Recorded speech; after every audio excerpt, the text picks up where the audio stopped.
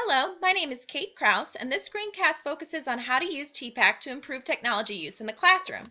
TPACK is a framework developed by Matthew Kaler and Punya Mishra that represents the integration of three types of knowledge: content knowledge, pedagogical knowledge, and technology knowledge. Here I have provided simple definitions of the three types of knowledge. Proponents of TPACK maintain that tech tools in the classroom should be repurposed to support the content and pedagogical goals.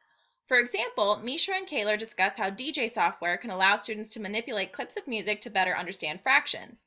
As such, the tech tool, the DJ software, can be used in a way that supports the content goal and the pedagogical goal of manipulating larger and smaller units.